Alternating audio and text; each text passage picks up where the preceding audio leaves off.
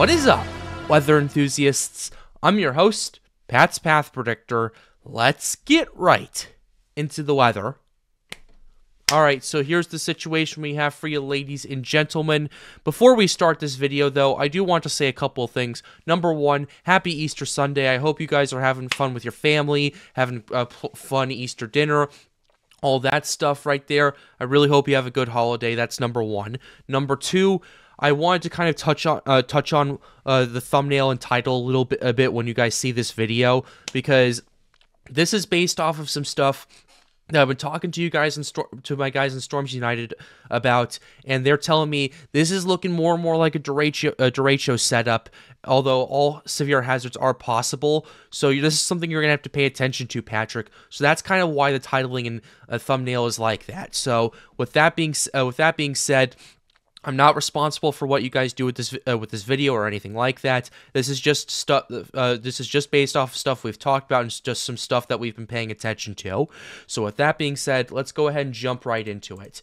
Before we get to the enhanced risk day that I want to really take a look at today, there's a little bit of a slight risk from Cincinnati all the way to northern Missouri and southern Iowa right there. The main threat for this is hail right there from pretty much crossing Hannibal, Springfield, Indianapolis, and Cincinnati. So we're going to have to pay attention to that. So that's what we have going on. Scattered thunderstorms are expected to stay along a corridor from northern Missouri into the Ohio Valley, with large hail expected. Damaging gusts are possible, and a marginal tornado threat also exists. So yeah, the main threat is for hail, and from what I've heard, there could be hail up to golf ball sized for some of these stronger thunderstorms. So we're gonna have to keep a very close eye on it. Let's go ahead and take a look at the forecast models to kind of give you a little bit of timing on that, and then we'll get to the main event that I am paying very close attention to. So that's what we have going on right here, starting from what I'm taking a look at. Well, the 12Z HER is actually out as of recording this video, so we'll go ahead and take a look at that. As of right now, it looks like and it appears that the weather isn't going to really start until about 3 or 4 o'clock in Missouri, and then move into Illinois around 4 p.m. and then pretty much kind of become a little bit less severe and less discrete and become more of like a linear system, which could help lose its severe characteristics. But by around 6 p.m., Chicago area could be seeing some general rain and a few thunderstorms, but the discrete stuff's going to be mainly in central Illinois, central Indiana, into Ohio right there. That's where your biggest hail risk is, and it's based off of some of these computer models that we are paying attention to. If we go ahead and show you the supercell composite for today right here, supercell composite, there's not really that much to kind of take a look at right there. It's kind of a little difficult to kind of pinpoint. If I can go ahead and pull the wrap up real quick. The wrap's not really doing us too many favors right there. There's not even really that much cape for it to work off of, so it's kind of being driven by shear. So definitely some stuff to kind of pay attention to as we continue to move into tomorrow and beyond right there. So that's what we have going on for today, for Easter Sunday. So I figured I'd just kind of briefly go over this, but then we're going to go ahead and go to the main meat of what we're looking at tomorrow. Here's what we have. We still have an enhanced risk from pretty much Oklahoma, central Oklahoma, all the way to Indiana over here, with St. Louis and Evansville now being kind of inserted into that. The reason they've been inserted to that is because there's now a 10% tornado risk with a 10-hatch tornado risk in parts of southern Missouri and southern Illinois right there from Springfield to near Evansville, Indiana. So that's what we have. The wind risk is now up to 30% for pretty much a lot of the severe risk area in Arkansas, Oklahoma, Kansas, Missouri, and Illinois right there. But the hail risk still appears to be generally the more larger threat right there, although the wind threat is starting to kind of materialize and kind of give us that little derecho setup that I was talking to you about earlier. 30% hatch risk, and then a 15% hatch risk down in Oklahoma. So we're going to have to pay attention to that right here. A widespread threat with a potential of large hail, wind damage, and tornadoes is expected on Monday and Monday night from parts of the southern plains northeastward towards the mid-Mississippi Valley. Very large hail will be possible across parts of the southern plains and Ozarks. The greatest tornado threat is expected from southern Missouri into southern Illinois Monday evening. The severe threat is also expected to impact parts of the Ohio Valley, especially during the evening and overnight period. So that's what we have going on tomorrow right there. If you are paying attention to this in Indiana and Ohio, this is looking like it's going to be more of an evening threat, where in areas like Missouri, Oklahoma, Arkansas, and those areas, it does appear to be more of an afternoon threat and more of a discrete threat before it becomes a massive squall line and potential derecho. Now, that kind of wording is based off of what I'm hearing from my severe weather team at Storms United, as well as a few other guys I know from David Schlotthauer's channel, like Butterdog, Fire Ant. Even Schlotty himself has talked about it. So, yeah, that's what we have going on right there. And we're going to kind of go over briefly the meteorology behind it real quickly, just to kind of give you an understanding of kind of what we're potentially looking at. We're going to go ahead and kind of use the HRRR model, and we're going to move over a little bit to the Southern Great Plains, because that gives us the biggest kind of glimpse at it right here. So that's what we have going on. This is for tomorrow right here. In the morning, we're going to see some relatively decent CAPE across pretty much from Oklahoma all the way to Indiana over there.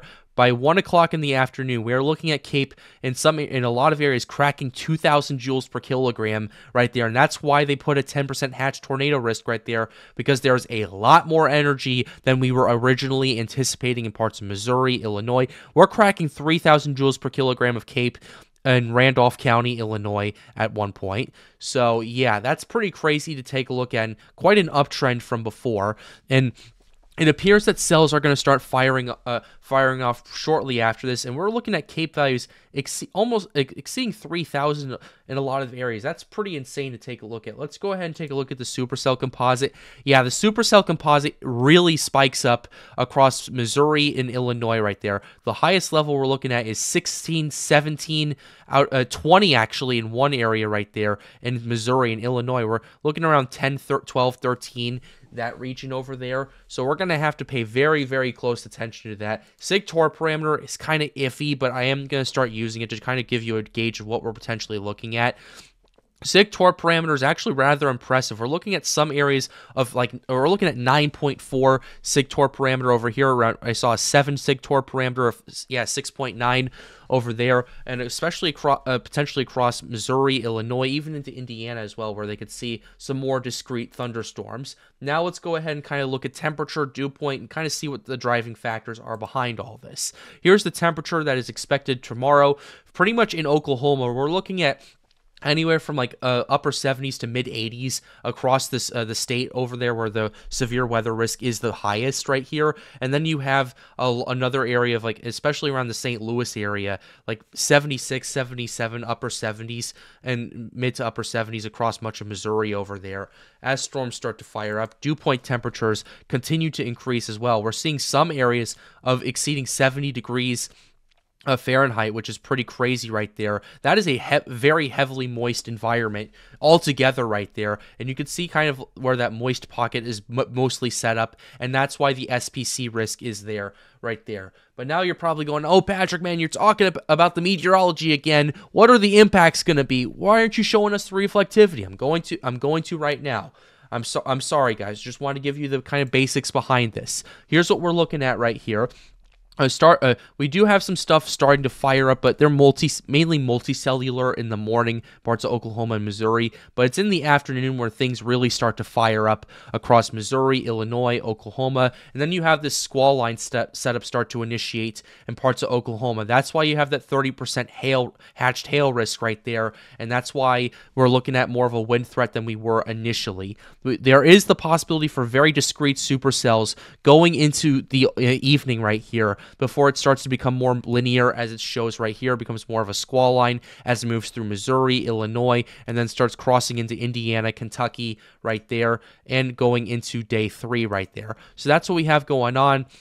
And I will say, I do agree with the SPC that the tornado risk is going to be the highest in Missouri and Illinois right there, mainly due to how discrete these cells are. In fact, we can go ahead and pull up the wrap. I want to pull up a few soundings from kind of what I'm looking at right here. This is surface-based CAPE. We're gonna do around 2 p.m. that day. We're gonna pluck a couple soundings, one out of the St. Louis area, one out of southern Indiana, northern Kentucky, and another one out of Oklahoma to kind of gauge what we're potentially looking at right here, just so you guys know what's going on. Here's what we have going on right here. The lapse rates around Missouri, Illinois, not particularly impressive, around 6.4 degrees Celsius per kilometer right there. The surface to 3 kilometer, though, is about 7.7, so that's a little better. And then you have wind shear. It's around 48 knots at surface to 6 kilometers. So, yeah, not particularly that great wind shear around the St. Louis area. I'd say southern Illinois, southern Indiana, like around like Murfreesboro and rural areas in southern Illinois. That's where I'm thinking it's going to be the biggest threat. And we can go ahead and pluck a little bit of a sounding out of that area over there. Just kind of compare and contrast right there what we're looking at. Here's what we have going on for southern Indiana right there. We're looking at even worse shear for tornadoes, but we're still looking at decent shear for severe thunderstorms. Like surface to 6 kilometers, 41 knots of shear is nothing to really scoff at right there, especially when it comes to supercell development. Although I will say in that part of Indiana, my main concern is more like a squall line development. And I know someone was commenting from Terre Haute about what the severe weather is going to look like. The severe weather, honestly, is going to be further south from you than what we were initially thinking. So from as of right now, it looks like you are dodging a bullet. So I did kind of get back to you on that real quick. So just wanted to kind of get that out of the way real quickly. And then this is for parts of Oklahoma right here. There is a decent cap, and the lapse rates in parts of Oklahoma and Missouri are a lot better than they are in Illinois, Indiana right there. This is what we have going on, 8.6 degrees Celsius per kilometers right there. We're looking at 10 knots of shear, so not really good for tornadoes over there. But surface to 6 kilometers is at 15, not 15 knots. That would be absolutely disastrous for severe weather. 55 knots right there. And there is not really as much directional shear. It's more or less speed shear, but stuff to pay attention to nevertheless. And then we talked about this in southern Indiana. So that's what we have going on right there. The last thing we're going to talk about real quickly is how this continues on. And this continues on. We now have an enhanced risk for parts of Kentucky, Ohio, and West Virginia, and a slight risk all the way from Baltimore down to Mississippi over there. With a 30% probabilistic risk, we'll have a more of a hazards risk as we continue to get closer to the event. And this is kind of the thing, and this is kind of the timing that we're looking at as of right now for what you're looking at right here. Here's the simulated reflectivity. This moves through Illinois, Indiana, and then into Kentucky, Ohio, West Virginia into the morning, and then into the morning. Well, first in the overnight, and then into the morning, as it kind of just moves through a lot of these areas right there as it approaches the Mid-Atlantic. So yeah, we have had a lot of stuff to really talk about, and I had to speed through some things real quickly, but the impacts are mainly going to be the worst from pretty much Oklahoma to southern Illinois, where you're looking at pretty much an all hazards risk depending on where you are. In southern Missouri, southern Illinois, it's going to be more of a tornado risk. In Oklahoma, it's going to be more of a hail and wind risk. And then it's going to move and turn into a squall line and start impacting areas east of there. We will continue to keep you updated here on the Pat's Path Predictor channel as more information continues to come out. But with that being said, we're going to close the video out right here. I hope you enjoyed it. Be sure to leave a like and subscribe to the channel if you are new. It really helps out, helps us make more videos like these. The goal of this channel is to get more people engaged with weather. And with that being said, have a wonderful day, guys. Stay safe.